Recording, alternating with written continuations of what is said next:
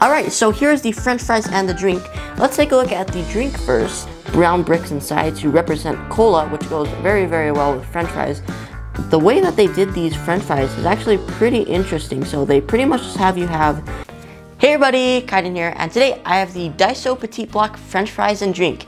And this is part of the food series and is the second set in the series. And this is also mini block number 43 and is recommended for ages 12 and up. And I'm pretty curious to see what building techniques they used in the french fry carton. So let's go ahead and check this out.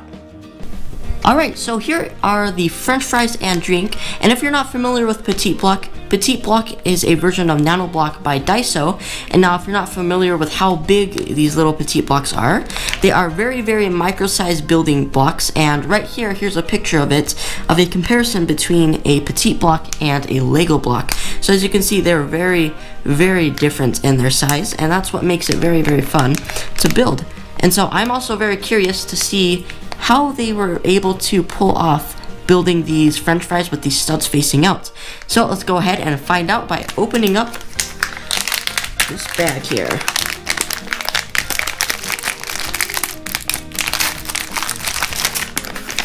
Oh, just have stubborn instructions. There we go. Alrighty, so inside of the bag we get our bag of bricks, and we also get our instructions. Let's go ahead and take a look at this.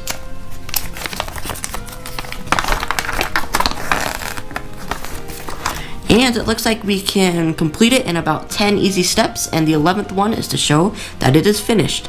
So let's go ahead and get building.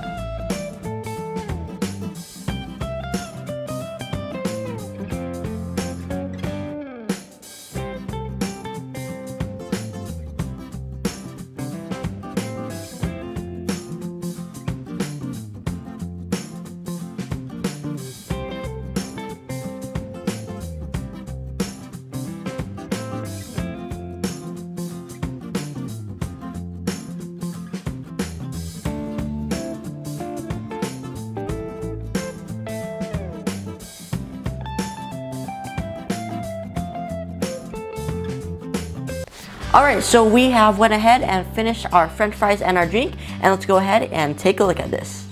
Alright, so here's the french fries and the drink. Let's take a look at the drink first, and I think this turned out really, really great. Now, first of all, with the drink that I found is that this is pretty much just like the melon soda kit that I did with the pizza, although they just made it a different color here with the white and the yellow here for the little symbol. And also, I really like the addition of this sort of like transparent lid part right here. I think it's pretty cool addition to have it like that because it's supposed to be like a fast food drink. And I also really like in here, as you can see, we have these sort of transparent brown bricks inside to represent cola, which goes very, very well with french fries. So overall, it's a very cool pick and choice of colors that they added in with the drink. But other than that, it's pretty much just a recolor of the melon soda that we did. And so it just looks really cool and looks like it's from McDonald's. And now let's take a look at the french fries. Now this was actually pretty interesting. I really like the way that they did the carts in here, and especially so they made it smooth on the side. The only downside about this though is that you're going to have studs facing one way. For example, as you can see from sort of this view, we have studs over here. And I think the thing that kind of makes it look a little bit weird is having this one extra white stud pop out. Now that's the only thing that I gotta say is kind of looks bad in the overall design of this. But other than that, it's a pretty solid french fry carton. And the way that they did these french fries is actually pretty interesting. So they pretty much just have you have this solid block here, just like this, and it just kind of slots in with friction.